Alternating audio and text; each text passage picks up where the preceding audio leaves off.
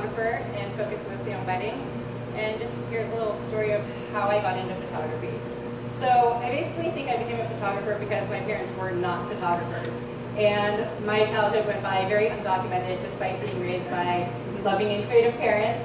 And whenever girlfriends would get together and we'd have summer parties and share stories from our past, I never contributed stories, and my friends would ask why not, and it was because I realized I couldn't remember them because there were no photos in albums or on frames to trigger my memory.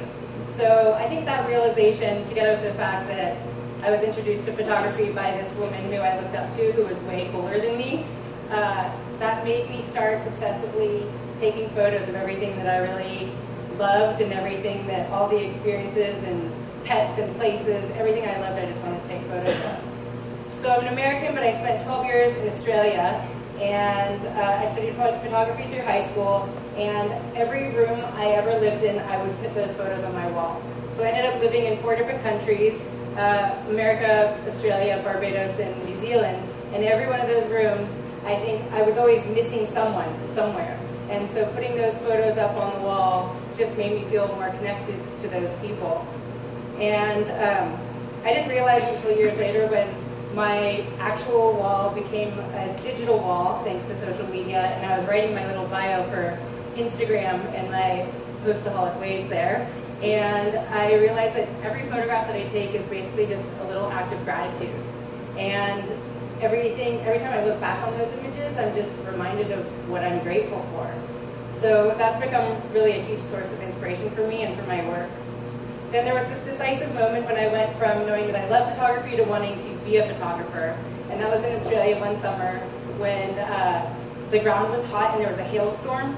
So this ice hitting the hot ground created this amazing layer of steam.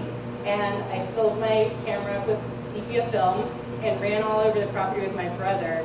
And we took photos, and a week later when I went to the film lab and picked up the prints, I remember just this feeling of excitement and joy and awe that somehow these photos not just captured that moment, but it captured the atmosphere of that day. And it captured some of the magic of that moment of just my brother's silhouette standing in this field of steam. So I just knew I wanted to make more of those kind of moments, and at that point I thought I was going to be a National Geographic photographer touring the world to do so.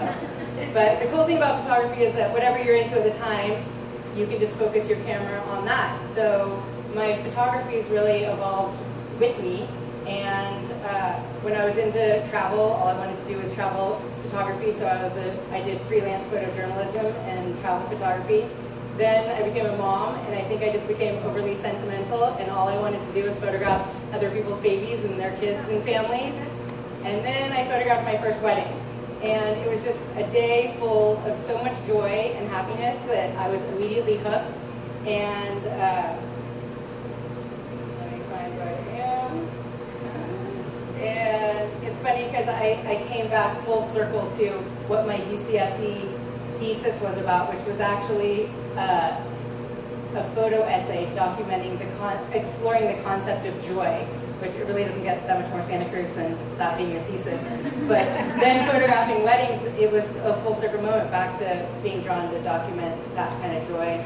And I think it's just being around all those moments of true connection and joy, it's contagious. That energy is contagious.